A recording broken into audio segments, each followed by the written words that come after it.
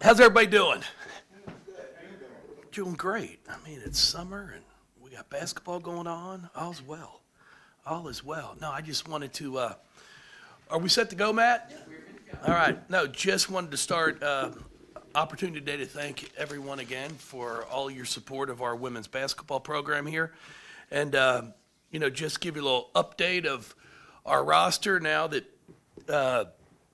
as of what is today? Today'd be the 21st of June. We are official. Now that it could change, and we could add, we could subtract, but I do not expect to subtract and don't expect to add. But you never know now in today's world of a grad transfer right now really be the only one that would be able to come in and play and be eligible because the portal date is closed. So you can't get your one-time waiver unless, of course, a coach would leave, I believe. And then we will be going up to Canada to play in the Global Jam here in July, which will be a great opportunity for our kids, especially with as many new ones as we have. But just a little bit to go through our returners. We will have Nyla Harris back, who started several games for us this last season as a freshman. Nyla's been in the gym. She's working extremely hard. She's improving her jump shot, scoring facing the basket. As we all know from last year, she rebounded the ball extremely well. Very, very strong. A finisher. I'm really impressed with the work that she has been putting in. We have Lex back, who was redshirted 2 years ago, and then had plantar fasciitis, a tear of her plantar fasciitis this past year. So she's back to being healthy now. So we're excited about the progress that she's been making. So she'll add some depth in the post for us. Very athletic, very long. Just gives 100% every time she's on the floor. And then our transfer from Tech, who sat out at Christmas, Lily Love, who is someone that I'm expecting to be able to come in and compete. She's really done a great job of getting in great shape this off season so far. She's been showing some good things on the court. A big guard that can score with her back to the basket as well. She's working on improving her 15 to 18-foot shot, but she will give it some strength and depth at the 3-4 spot as well. And then, our two that played significant amounts for us this past year, Olivia Cochran, I thought finished the year extremely well.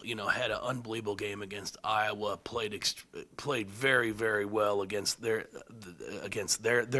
post player, and really expecting to see take that next step. She's been in this gym. She's working on her game. She's got really soft touch, really good hands, and it would not surprise me to have her average close to a double-double next season. Just really, she's leading, she's grown, just really impressed with her. And then our last returner is Marissa Russell. And Riss is, I thought from January of last year on, she made huge improvements for it. She was a big part of the run we made there the last month and a half of the season.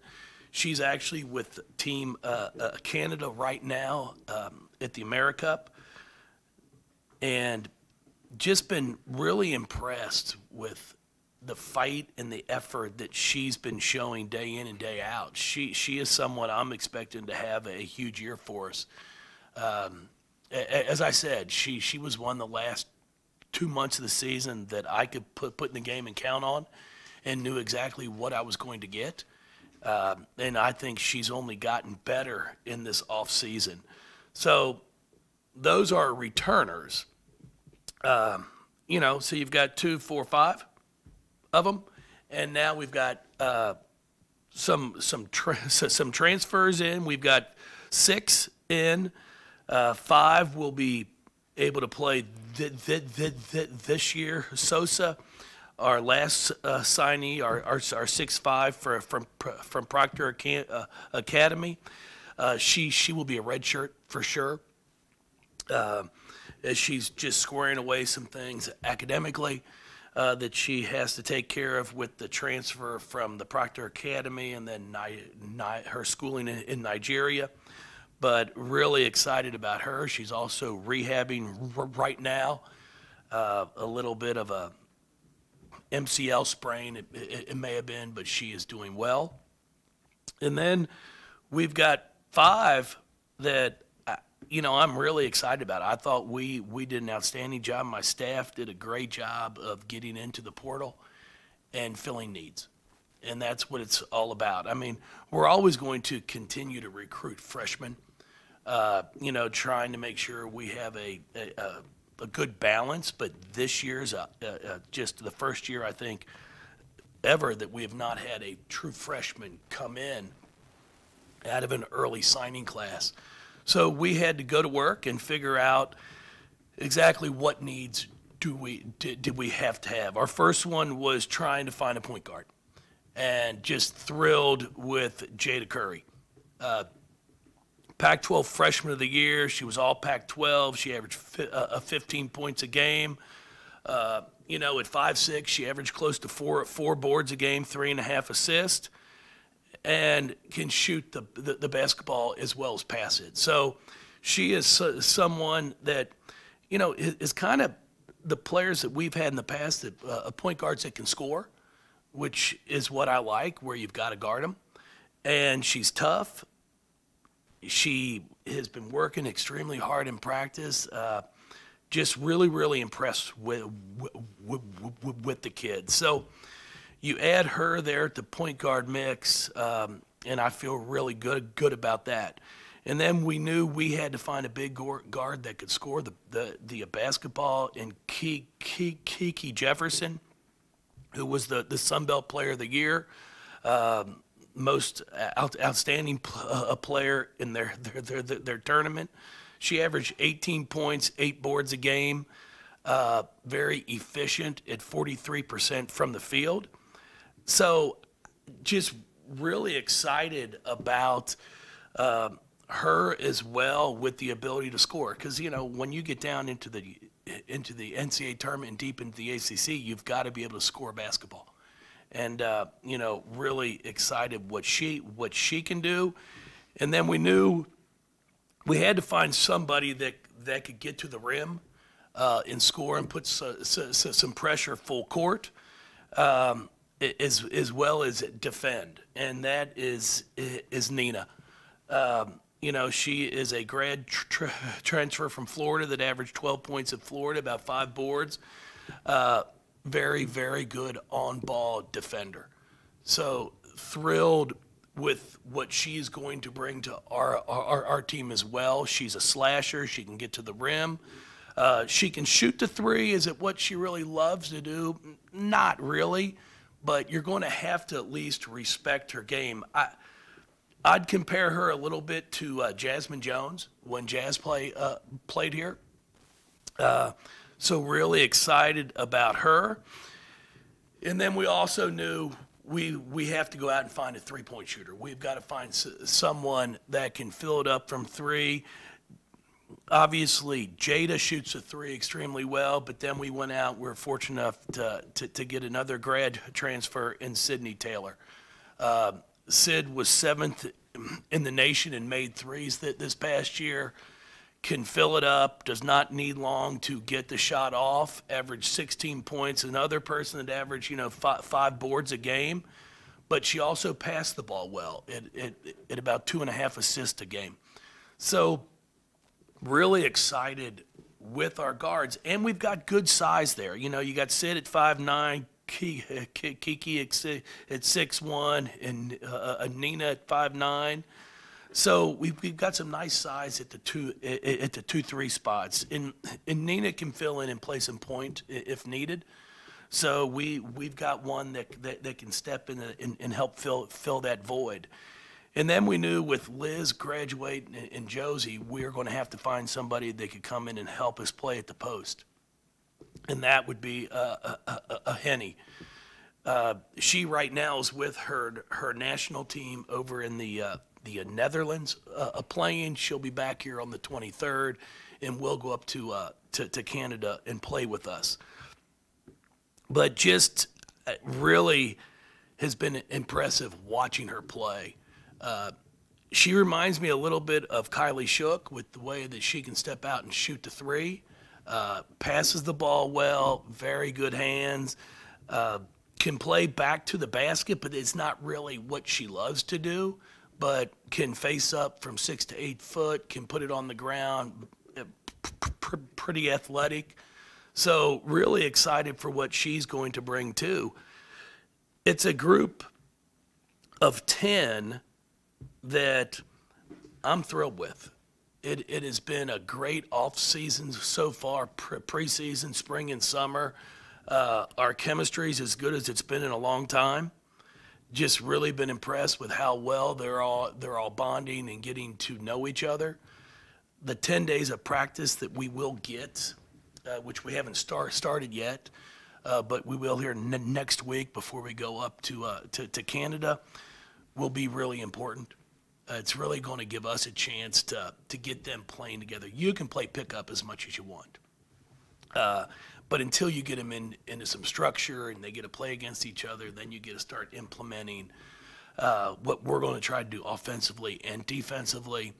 It's going to be a huge advantage for us to get us going a little bit early. You know, I told you last year it was going to take us a while before we hit our stride, and I think I was pretty accurate in that. You know, everybody doubted me and questioned for a while, but I think I was right on that. You know, it's going to take us some time this year too, but it's going to be a huge help and a big advantage of being able to get out and play these games and have full practices beforehand. We're going to, with 10, you know, which is a good number to have. You want 10, 12, 13 at the most. It's hard to keep everybody happy. If you get a roster of 15, somebody's not happy because they're not playing as much as they think they should. You get to a roster of 10, everybody's going to get the chance to play. Now, you knock on wood, everybody stays healthy. And that's something that we are working on with our conditioning in the weight room, and also with practice. I mean, I've got to be smart enough to know you can't kill them. You can't go out here and run them in the ground, and I can't expect them to be in January shape in June, in July. So I've got to make sure I've got a plan in place, and I will, to get us to be in the best shape we can be in as we get into our conference play. But at the same time, we've got to make sure we're in a good shape in November, December, because it's not like you've got 13 or 14 to throw out there. But as a player, you want to play. So it's the great thing about this. Players want to play, and they're all going to have the opportunity to compete and play, because I think we've got a really good squad here, and I'm looking forward to seeing what we can do. So anybody got any questions? I know I just talked a lot, and I apologize. I think we answered more questions. Yes, Jeff, you know, you're not a stranger to using the transfer portal. Obviously, you've had success with transfers. But when you have this many, how does that change maybe just the way you approach things and knowing that they have to adjust a little more with, you know, so many new players coming in? Well, again, I think the big thing is the fact that we get this opportunity here to practice and play in July. It's going to make things a lot easier than if we didn't have those opportunities, because we're going to get actually 4 games to where we're in a situation where players are going to get a chance to feel, okay, this is what she does, this is what she does, I'm good at this, and really start to make it, I think, an easier transition for everyone. It's going to help me too. you know, like I say, you can practice, we can scrimmage, we can get our scout guys out there, and that's all great.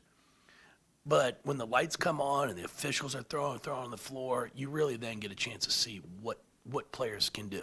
But obviously, we've watched a ton of game film on every one of these players once they went in the portal. I mean, it's simple anymore. It's not like the old days where you're calling and trying to get a VHS tape and press rewind, fast forward, and all that. Now it's just it's simple to get on the computer on Synergy, pull it up, and you're seeing all these kids. So I feel really good. And not only are they talented basketball players, but I will say they're unbelievable kids. And I shouldn't say kids, adults, young adults.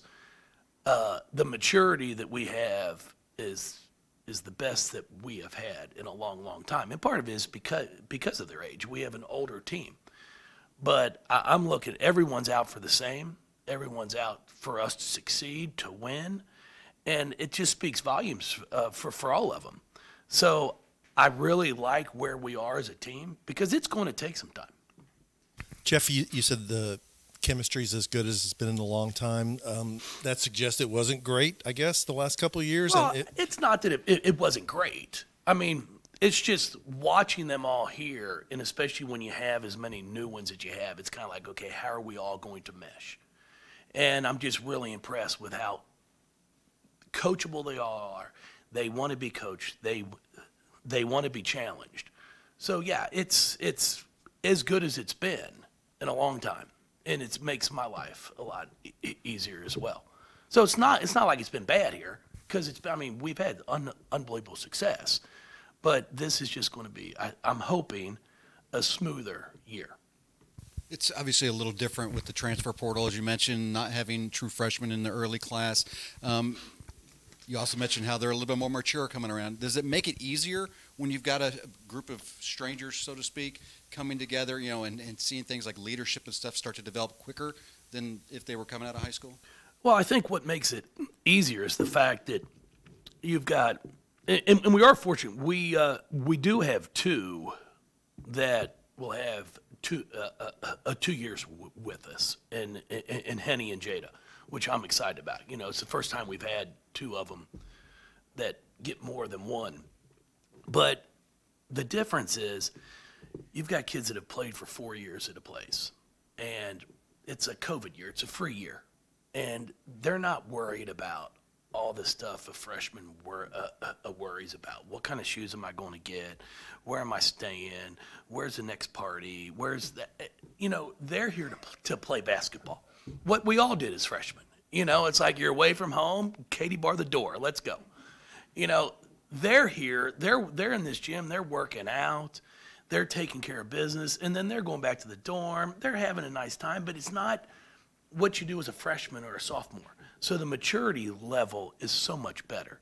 So you get on the court and you watch them work together, and they can actually have a conversation with each other of like, okay, yeah, hey, this is what I'm good at. I'm working on this. And you watch them start to gel. And just over the past month, it's been impressive to watch how much better they've gotten as individuals and how hard they're working together. Obviously, with Haley's departure, that changed a lot of your roster. What was your approach in terms of recruiting after that? And if you could just really talk about just that whole process when she announced that she was transferring. Well, we didn't really change with how we recruited. I mean, we had Jada Curry here on campus, and I think she had even committed before Haley decided to transfer. And we were talking with Kiki, and Sid came into the portal after that. So it really didn't change how we did anything. We wish Haley the best, and she graduated from here and did a great job. As she said, she gave it everything she had for 3 years, and I think her and her family would agree that we gave them everything that we had. We made sure that we took care of her, and whatever her needs were, we tried to make sure we met, just like we do with all of our players. So yeah, I mean, we wish her the best. I mean, there's really nothing more that that we could have done, and and she had a great career here. We haven't talked to you since that happened. Did she come in and talk to you when she left and tell you why she was leaving, or did you have a chance to maybe talk her into staying, or how did that all go down? No, I mean, I was actually, we had scheduled, I tried to schedule some end of the year meetings with players before I left with my family for a few days. Because I always try and, after the year, get out of town with my girls and my wife. And she had a photo shoot in New York, I think, so she wasn't able to make that. So then we actually just did a Zoom call. And her dad was on the call, and she was on the call. And it wasn't there was no arguing or anything like that. I've always been one that, if you think there's something's better someplace else and you want to make that move, that's fine. I wasn't trying to convince her to stay or anything like that. I just, is there anything we can do to help? Anything? And she just said she wanted to make a change, and was looking to do something different for herself and be happy, and all that stuff. So I wished her the best, and her parents, and and hope she does great. Jeff, I guess to kind of follow up with this current team, I mean, they were even outspoken on social media saying, we're good over here along those lines. Have you sensed that motivation from this group, especially these returners, that I guess you could say they do have something to prove? Well, I don't think we have anything to prove. I mean, we've only been to 5 straight Elite Eights and 2 Final Fours, and that's. I mean, players have come and gone here. They've graduated, they moved on, and we've kind of survived. I mean, you go back to 2009 when Angel graduated. Oh my God, what are you going to do? Well, I think we've done okay. Shoney came along. I mean, in that crew, Antonita, Tia. I mean, what an unbelievable group that was. We did okay. And we're going to continue to be okay. We've had great players that have come through this program and done great things for the program, and I appreciate all of them. I appreciate what the effort that Haley gave us. But like I said, I know we gave everything back too. It wasn't shorthanded. It wasn't, we didn't do our side. We didn't, we have an unbelievable medical staff, a mental health staff. We have 2 mental health staff members that are assigned to our team. They meet on the regular with our team. They're available 24/7. We know the importance of mental health in today's society. 10 years ago, I don't even know how many programs had a mental health staff. But ever since this came out, and so in social media, everybody needs a mental health coach. I mean, if you listen, it's unbelievable. I tell people all the time, get off their phone. It'll kill you. I mean, I laugh because I get, my friends will send me stuff, and they're sitting there, and she's like, man, this guy hates you on social media. This guy says that you're terrible, you haven't done anything, your team chokes. And I tell them all the time, well, why don't they just set up a GoFundMe account to buy me out? GoFundMe, I'll contribute the first $10. It's like, if you listen to the stuff, it's going to drive you crazy. And I tell all of our players now, hey, after we win, sure, look at it. They're going to tell you how great they are. And then the next game, I go back to my wife and we laugh about it all the time. 2 years ago, we played at Notre Dame on their senior night. And it was 48-5, or whatever that score was starting that game. It was our last regular season game. And everybody thought we were the next coming. Like, holy crap, they're great.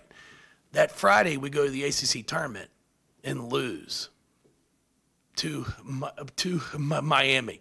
The same people that said how great our kids were saying how much they sucked. And it was less than a week.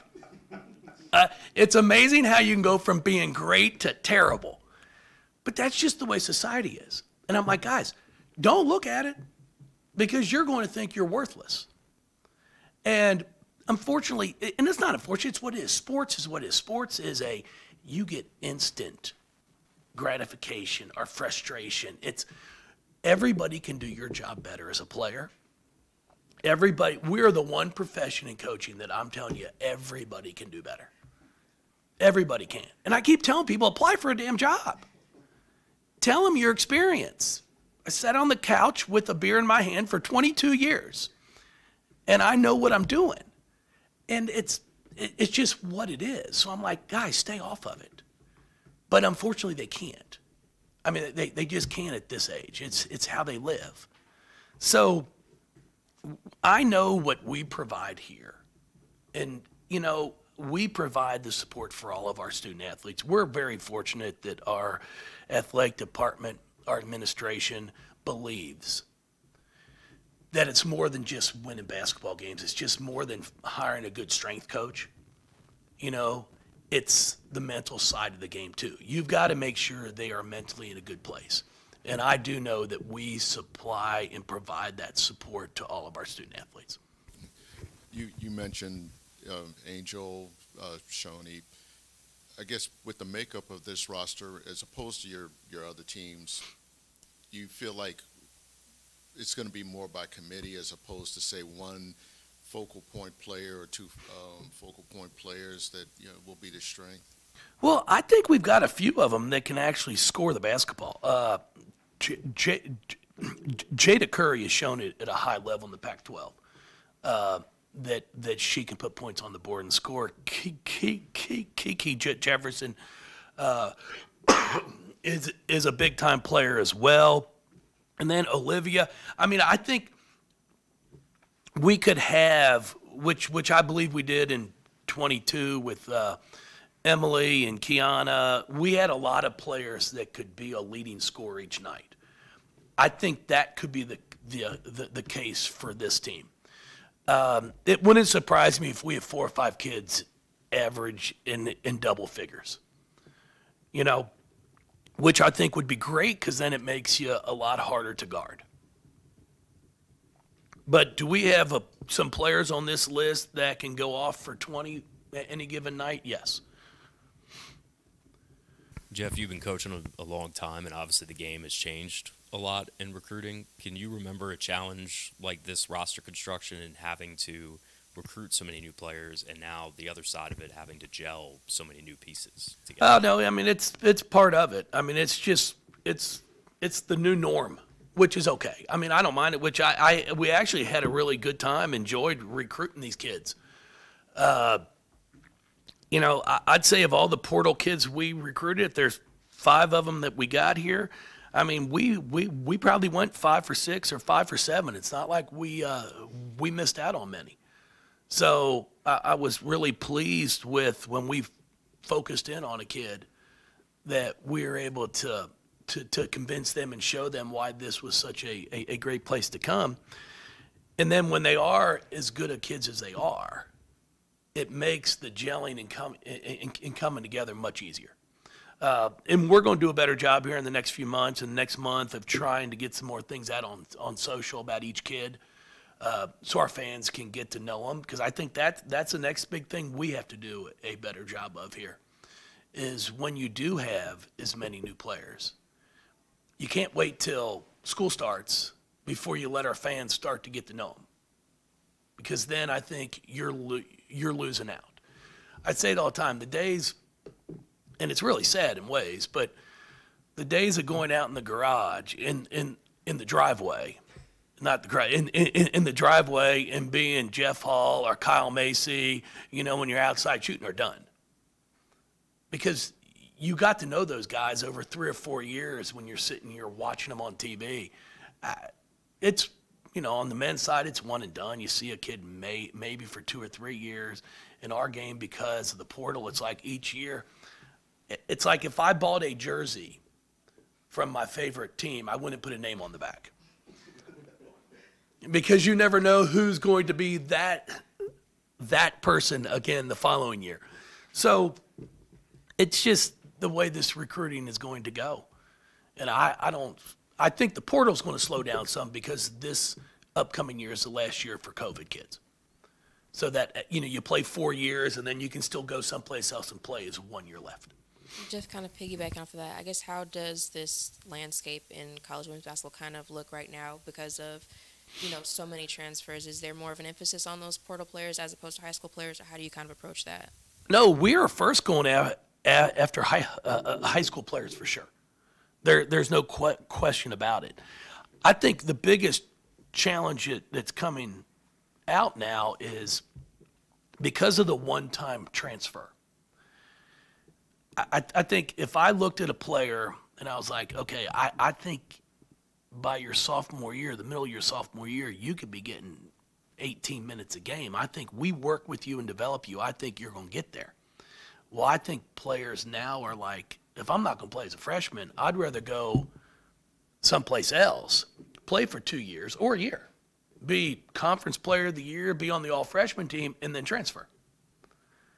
And that's kind of, I think, what's happening, which is not – it's tough for other schools as well when you go out and you find somebody in some back gym that nobody's going to, and all of a sudden it's like, holy crap, this kid can play. I hope nobody sees her. Well, they won't. You sign her, and you get her for a year. Because once she blows up on your team, then it's like, well, I can go here now. So I think that's what's taking place. So we're always going to recruit high school kids. I think it's important, but at the same time, I think that's why you see other players going different places. Is like, hey, I really don't want to spend that year developing. I'd rather go play and develop than play behind someone else. Do you have Obviously, NIL's become a big thing. Where are you guys at in terms of your NIL, in terms of being able to stay competitive at the level you want to be? Well, I mean, we're working on it. We have a good group out there that our 502 circle is really working hard to try to help us, be as competitive as you can. I mean, it's a different ballgame. I mean, nowadays kids just flat out asking parents, what's my opportunity? And that's. Do they expect a number? They want to hear a number? Yeah. And it's everything. And I've had these talks with our compliance, the NCAA guy that was out recruiting, out there evaluating with us, walking around talking to us about NIL. Everything's how you word things. Okay, it's all how it's worded. So a parent comes in, kid comes in, says, how much can I get? I can't say I can get you $50,000. But what I am allowed to say is, well, here's what our players currently earn. Someone of your caliber, I think you could earn somewhere between this and this. And I'm decent at math. So if I told you, Rick, I think you could earn between 100 and 200,000. Well, I would add both of those and divide by 2 and go, maybe I could earn 150. And I think that's what's being done. And do they come back and say, well, this other school said I can get this? It's starting to get to that. Yep. With the elite players or with all players? Elite players. Now, there are a lot that think they can get something, and then you have to break them the bad news. It is what it is. I mean, NIL, the concept is great. I think it's absolutely great. For kids to be able to earn money off name, image, and likeness. At the end of the day, there's a handful that can truly do that. The rest of it is what can the collective get each kid? It's what it comes down to. What are the boosters? What are your local businesses willing to do to put money into a collective to basically, it is what it is, buy players. It's okay. I mean, I just wish everyone would just say it how it is. And I'll probably get in trouble, but that's okay. I mean, I don't think I'm saying anything wrong, but I'm not here to fight it. I'm trying to figure out how to play within the rules. And It's part of it. But it's interesting. Do you have to change your way of thinking when you bring a player in? Before you knew you were going to have them for 4 years, but now do you have to plan on maybe they're going to leave after 1 or 2 years? Well, I mean, I wouldn't say that. I mean, because, see, the one thing about us is, like, we're not going to come in here because I refuse to tell some kid, I think you can earn between $1 million and $2 million. Well, no, you can't. Now, unless you're doing it yourself, like unless you've got some outrageous social media following and whatever it might be. But like our collective, that's not possible. So I'm not going to sit there and tell kids that, hey, here's what we can show you. Here's what our current roster is able to do. So that should give you an idea of what you would be able to do. So I'm never worrying about, as it's starting to happen from what I've been told, where people are being told they're going to get a certain amount and then don't. That's not going to happen here with us, which is the dangerous game because you don't. I could tell you I'm going to give your kid $400,000 and then she comes and plays and she doesn't get anything and you can't do anything to me, except your kid can leave. Yep. Or she can make it hard for you recruiting in the future by saying. Oh, sure. That's exactly right. Yep. Well, I mean, you tap into the transfer portal to replenish your roster. Yes. Is there a concern on your part or approaches that now, I guess, that some teams like the rich obviously get richer for that, and maybe a super team is created as a result? No, I'm not. I mean, if it happens, it happens. It happens in pro sports all the time, right?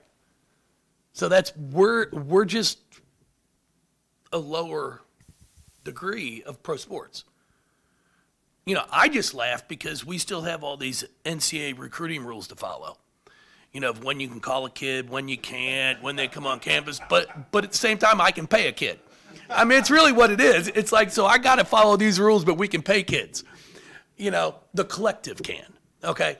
And I just chuckle at it. I'm like, why do we have rules? But no, I mean, it is what it is. If someone's willing, if you've got people in your town who want to say, I want to win a championship in table tennis, so I'm going to buy the best ping pong player that we can, well, then that's great. And, but that's like, it doesn't guarantee you're going to win every year. I mean, like the Yankees normally spend a pretty good amount of money on their baseball team, where the Reds, can't say we do all the time, but we're playing good ball right now. We're playing good ball right now, but when's the trade deadline? Okay, well, I'm waiting to see our whole roster gone for some graders. Have anything exciting on the schedule? Exciting on the schedule. We are at UConn this year. That's been announced. In stores or in Hartford? I'm sure to be in. Well, we played in stores the last time we were up there, except for the Mohegan Sun tournament. But yeah, I'm not sure where that's going to be. UK's here at home. DePaul's coming back here. We're going down to Houston for a tournament over Thanksgiving, waiting to get the other teams there. There will be 1 or 2 BCS teams in that. So yeah, I mean, it's we started at Cincinnati this year since they came here last year. What else we got? Who else we got on that schedule? Washington here at home. Yeah, so we've got some pretty good games that we'll find out, how quick we're going to gel, and then they should announce, I think, our ACC SEC matchup here shortly, and I know we're on the road for that for sure. See, this is another NCAA tournament team? I would sure hope so. Yeah. No, I mean, I'd be disappointed if we're not. Then you might be finding a GoFundMe page. Yeah, we'll be on Twitter. Golly, hell yes. If we're not, I'll start the GoFundMe page. Holy cow! No, I'm really excited about this group. I mean, you got Olivia, Riss, Nyla Harris, all three right there played huge minutes for us this past year. Jada is, she is a big-time point guard. Pac-12 Freshman of the Year, all Pac-12. So she's played at that. Kiki's Player of the Year. Nina played at Florida. So we've got kids that know how to play and have played against good teams. UMass had a great year this past year. And Sid was fantastic. So I'm looking forward to him. I think it's going to be a fun year. Are we going to go undefeated? No. I'll throw that out there now. We didn't go undefeated last year. We lost 12 games, and everybody thought the world was coming to an end. But I forgot to do, I didn't want to ask with this group, since it is experience yet, new to your system, how do you, I guess, approach, like, how you coach? Will it be different from last year? Or, I guess, Nope. how do you kind of approach with this group? Nope. We'll coach the same way. I mean, we're going to get them going and try to show them, what we have to do, how hard we have to play, all of it. We're not going to change how we do things. I've said that. I mean, our kids work hard. I mean, why would we want to stop working hard? That makes no sense to me. So we're going to keep doing things. Sure, again, the one thing we haven't done here is won a national championship. And yes, I understand that. And, there's a lot of schools that are trying to do that. And we've not. But when I go back at it, I'm not going to hang my head and say, man, we suck. It's been shitty here, boy. I mean, I don't know. I mean, I'm just saying. I mean, granted, it's been 17 years now, and that's our goal, is to do that. But, we're proud of where we've taken this program in 17 years. And we're going to continue to scrap and continue to fight and see if we can't do it. That's our goal. You mentioned O pretty early, and I know it's early now with summer workouts, but how have you seen her maybe start to embrace that leadership role that she kind of naturally has from being such a tenured member of this team? Yeah, no, she's done a great job in workouts. She's out there encouraging her teammates. She's out there every day working herself. We're going to need more scoring from her, but I think she'll touch the ball more. She'll have more opportunities to score. We'll be looking to really focus on inside out more. I think that Iowa game showed exactly what she can do. I've got to do a better job of making sure I get her the basketball in areas to score. And then she is a willing passer. So if she gets a double team, she will pass it. But yeah, I'm really looking forward to seeing what Olivia does this season. If you mentioned COVID, obviously kind of playing a part in a lot of the transfers, do you see after, I guess, that'd be 2025 or 4, whenever we run out of players that are eligible for that, do you feel like that transfer will kind of slow down a little bit? I think it's going to slow down just because all those kids that could transfer now can't. So there's going to be a drastic, you go back, you've got Emily and Chelsea were part of that Final Four team. Then it was Josie, Morgan, and Cece on last year's team. Sid, Kiki, and Nina. So 8 of our 10 wouldn't have been able to transfer. So when you think, that's 80% of ours would not have been eligible because their eligibility's up. So I think it's definitely going to cut down. Will you still have transfers? Yes. There's no question about it. Because it's as soon as one thing might not be the way you like it, now you don't have to worry about trying to fight through things and try to see. You can just say, hey, I'm jumping over here. And that's okay too. Like, I'm okay with it. We've done extremely well in the portal. It's been good to us. So I'm not one to complain or anything. Thank you, everybody. You guys are awesome. I appreciate you coming out. Thank you. Now we'll get on Twitter. Get on Twitter. Yeah.